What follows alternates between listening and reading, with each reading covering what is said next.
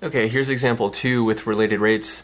And again, if you want a copy of this worksheet here, check the video description, and there will be a link to a place you can go to download this, save it, print it, if you want to follow along. So here's example 2. An adventurer rides down a zip line at a speed of 80 miles per hour. If the angle of depression of the zip line is 75 degrees, how fast is the zip liner's altitude changing? Okay. So we're going to go back to our general process here, and step 1 is draw and label a picture if possible. And it's possible here, right? So, we have a guy here riding down on a zip line, and the angle of depression of the zip line is 75 degrees. So, first let's draw the ground here. Here's the ground, and the zip line is coming down like this. Okay. And we'll just assume the zip line goes all the way down to the ground. It doesn't actually matter what's happening down here. But so the adventurer riding down the zip line somewhere up here, we'll say. Okay. And this distance here will be h, the height. So this will be the height of the zip liner. So we have to label this h because it's a variable, right? So as the zip liner rides down on the zip line, h is going to get smaller. Okay. And this is a right angle here, because we measure the height directly, vertically, directly at a right angle from the ground.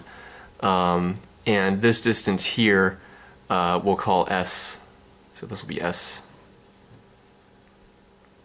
Really, we can call it whatever we want, but we'll just call it s.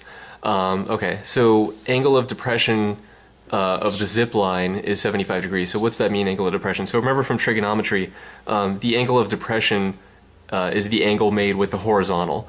So here, this will be the horizontal here. So the angle of depression is going to be this angle in here. Alright, so that's the angle of depression there. And it's 75 degrees, we were told. Okay? So we have a little bit of fluff here in this picture, so if we want to redraw the picture without all that fluff, let's go ahead and do that. So what do we have here that's important? Here's a right triangle, right? Right triangle. So that's kind of the important part here, is we have a right triangle. And here's our right angle. This is h, and then this we were going to call s. And then if we have our horizontal up here, this angle here is 75 degrees. Okay, so now we have the same picture, but all the fluff is gone now. So we don't really have to do this second picture, but if we just want to make the whole thing easier to see, easier to understand what's going on. Alright, that's step 1. So step 2, using mathematical notation, make a list of what you are given and what you want to know. So what are we given? Well, we're given that the adventurer rides down on a zip line at a speed of 80 miles per hour. So that means, the adventurer is riding down on this path here, on this hypotenuse of the right triangle, really, with the speed of 80 miles per hour. So we're given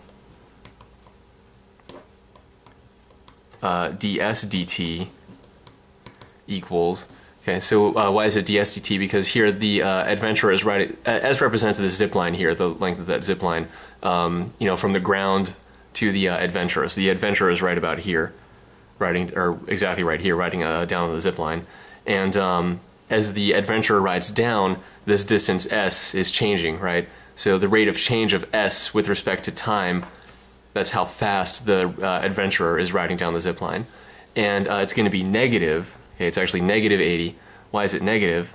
Because as the adventurer rides down the zip line, s is going to decrease, right?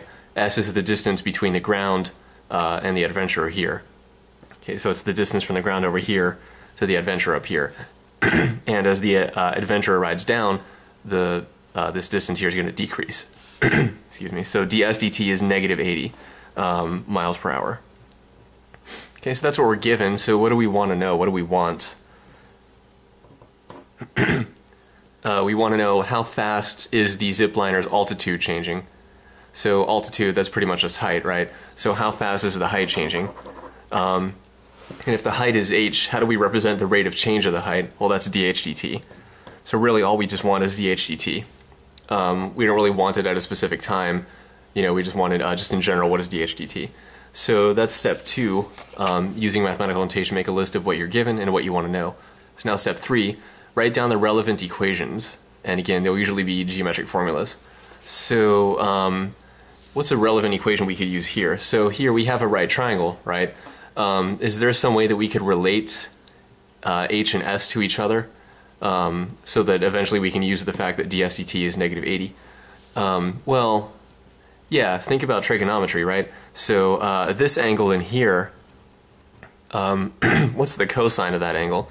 So this is a right triangle, right? It's a right triangle. So that means the cosine of this angle up here is adjacent divided by hypotenuse. So cosine of this guy is h divided by s. So what is this guy? Well, this whole angle up here is 90 degrees, right? Because this dotted line, that represents the horizontal, and this h is straight vertical. So right angle up here. So if this is 75 degrees, then this angle in here has to be 15 degrees. Okay, because the whole thing is 90 degrees, and 75 plus 15 is going to give us 90 degrees for the whole thing. So this angle in here has to be 15 degrees inside the triangle here. So that means cosine of 15 degrees equals adjacent, which is h, divided by hypotenuse, which is s. All right. So that's our relevant equation there. So it's kind of a geometric formula. Technically it's trig, I guess, but it's a geometric thing because it relates to the triangle here. So the formulas that you use, they're usually going to be geometric. From geometry, they're going to be geometric, or they'll be from trig or something like that. But anyway, so now step 4. Implicitly differentiate both sides of the appropriate equation with respect to time, which means the variable t. So that would be this equation here, right? It's the only one we have. But before we do that, let's multiply both sides by s. So then we have, let's say h equals s times cosine of 15 degrees. Okay, so we'll multiply both sides by s and then just write the other, write the right side first and then the left side after that. So multiply both sides by s, cancel, we have that. So then h equals s times cosine of 15 degrees. So now let's go ahead and take a derivative, all right? So before we implicitly differentiate, in general, that's step 4, implicitly differentiate both sides of the appropriate equation with respect to time, which means with respect to the variable t. Before you do that, you might want to manipulate the equation a little bit. Now, we didn't really have to do this, but it's going to make it much simpler. But so now if we take a derivative of both sides with respect to time, what happens? H is really a function of t, right? So the derivative of that with respect to t is just dh dt, right? And then what happens over here?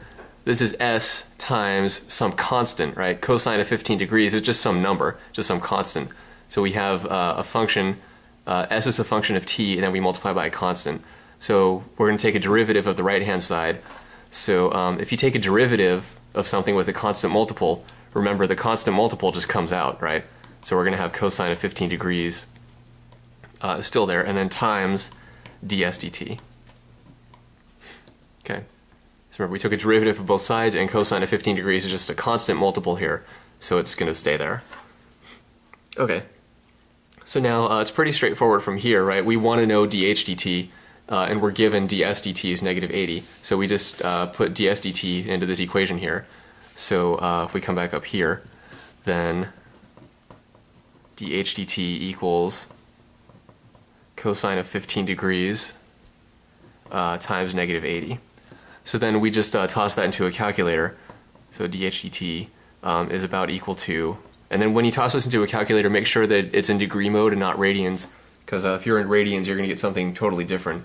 But anyway, this is about negative 77.274 miles per hour.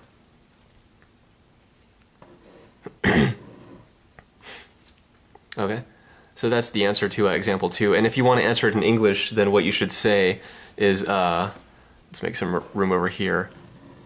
So again, before that real quick, so dh dt is negative, right? What does that mean? That means h is decreasing. And does that make sense? Yeah, that totally makes sense, right? Because the zipliner, or the adventurer, is riding down the zipline here, decreasing, going down towards the ground. So as the zipliner gets closer toward, to the ground, of course, h is going to decrease, right? Because h represents the distance between the zipliner, the adventurer, and the ground directly below. So as the adventurer gets closer to the ground, of course, h is going to be smaller, right? So it makes sense that dh dt would be negative, because h is decreasing as time goes on. Okay, but again, if we want to answer that in English, then what we would say is the adventurer's altitude is decreasing at a rate of 77.274 miles per hour. Or you could say a rate of about, doesn't really matter. But the point here is that, just like in example 1, even though the derivative here has a minus sign on it, when you answer it in English, it's not going to have that, okay? Because this minus sign, it means the quantity is decreasing, but we already mentioned that here when we use the word decreasing, right? So the adventurer's altitude is decreasing at a rate of about 77.274 miles per hour. So again, in mathematical notation, you need the minus sign because that indicates that the quantity is actually decreasing. Okay, dH dt is negative, so that means the rate of change of h is negative, so that means h is decreasing, all right? So we have to have this minus sign here. But when we answered in English, we just mentioned decreasing over here. So the adventurer's altitude is decreasing, and how quickly is it decreasing? Oh, at a rate of 77.274 miles per hour. So that's example 2 with related rates.